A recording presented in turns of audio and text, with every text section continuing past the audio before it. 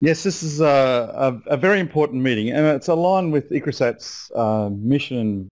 It's really relevant for how we can provide innovation into these systems around the world, agricultural systems around the world. So that's one challenge I hope I can learn from in terms of this meeting, in the context of this meeting. And the second challenge is that I see that there is in the literature and in academic discussion about these multiple approaches about how you achieve representation of the university sector here, of the formal public sector, but it's about how do we leverage.